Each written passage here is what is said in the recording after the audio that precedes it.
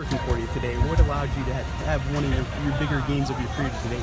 Yeah, I think we had a good plan, coming in, and I think we had a great week of practice, and that helped a lot. And just came out. We started fast, as we usually do, but the big thing for us was to play, good 4 quarters. Well, for starters, 3 quarters tonight. But I thought we fought hard every single play.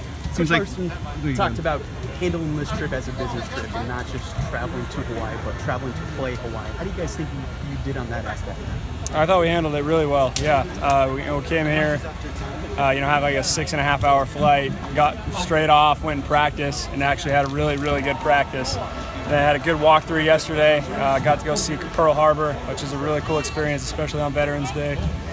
But the focus was, obviously winning the game, and thought everybody did a really good job of staying focused on the mission. The efficiency on offense, whether it was passing, Jeremy running, seems like it was about as good as it's been this year. Do you feel like that during the game, that it was about as good as you guys have been? Yeah, I think we're clicking a lot better than we have all year, and I think you want to be playing your best football, coming into the end of the year, and I feel like we're doing that. And obviously we still have a lot we can get better at, and hopefully we can get back to Boise and get to work again.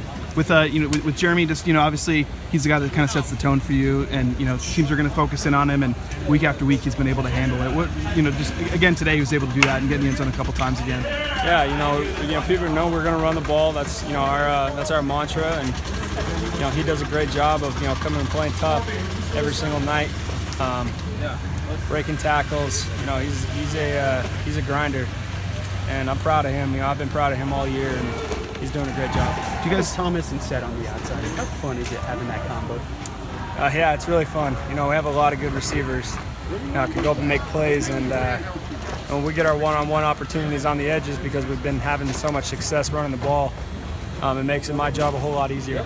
With you guys, I don't know if you hear Wyoming lost today. I don't know if you guys hear about that, and you have to take care of some business, and they have to maybe lose once or twice, but do you guys care about that sort of thing when you hear that? Does it help you out? Yeah, obviously that helps us, but we still got to win 2 more games, and that's the main focus, because none of that means anything if we don't beat UNLV this week and then beat Air Force next week. Were you guys aware of that during the game, or did you just find out after? Somebody told me in the 4th quarter when I was on the sideline there.